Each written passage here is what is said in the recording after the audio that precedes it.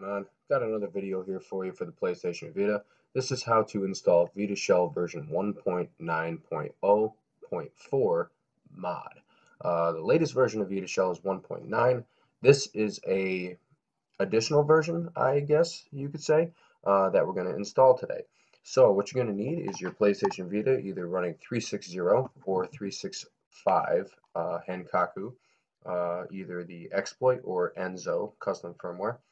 And what we're going to do is we're going to copy this over to our PlayStation Vita.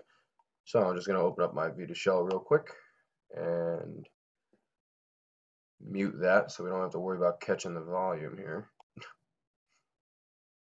Come on, VitaShell. Okay, well that was weird. My VitaShell just decided not to work for some reason. I had to rebuild the database.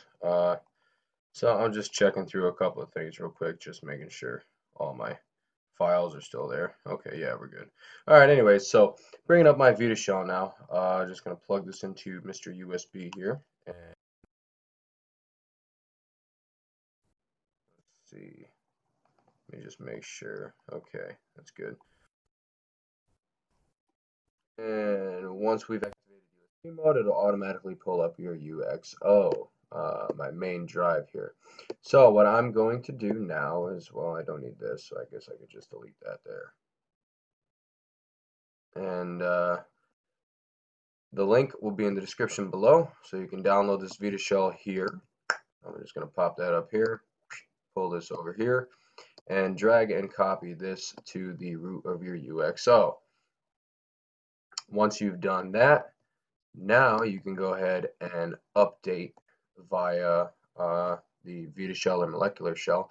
I like to update by molecular shell just simply because I won't have VitaShell running, but we're going to do it through VitaShell, and I'm going to show you how to properly do that. So, meet you at the Vita. Okay, so here we are back at the Vita, and what we're going to do is we're going to scroll down to our UXO here, which is my main memory, and we're just going to hit X and scroll all the way down to, you'll see your VitaShell version 1.90 mod.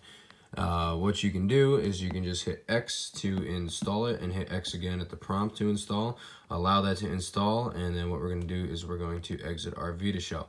Now, this is a completely separate version of VitaShell, mind you. I just found this out based upon the installation I just did. And what it does is you can see right here, if I come down here, you see my VitaShell folder, and there's VitaShemd, or, well, S-H-E-M-D instead of shell, I guess. I guess that's standing for mod. So we got VitaShell mod and regular VitaShell. Now, if I go into my VitaShell here, I'll show you that this version of this VitaShell that's running right now is in fact 182.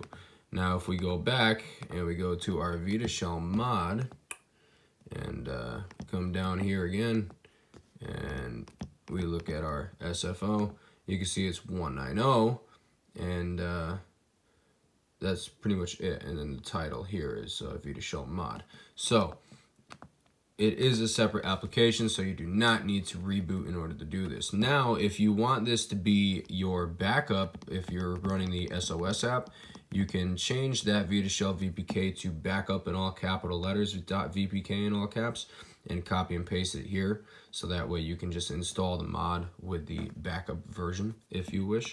But that's pretty much it. So let's take a look at this VitaShell here. So if we come down, you're going to be looking at this little VitaShell mod symbol right here, and if you start that up, obviously it's going to be the same damn thing as VitaShell. It might take a second to boot up though, because it does take a while on a bigger memory stick. And this is it. So you can see version 1.9. If we go back, you can still see all these wonderful directories here, and here's, for an example, my PSP ISOs, actually my CSO files, for my adrenaline. But the only other thing is that's different in the VitaShell mod is A, the icons, B, it's the same shit as version 1.9, And you have two different themes added other than Electron and Default. You have the, whatever that says there, Akatsuki theme, and you also have the Hatsune Miku theme as well.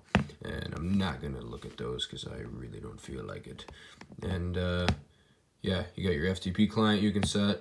And that's pretty much it. So, rate, comment, subscribe. I hope you guys enjoy this little mod version of VitaShell 1.9. That's how you install it. Again, you do not need a reboot in order to utilize this. And that's pretty much it. So, I'll talk to you guys later. Link will be in the description below.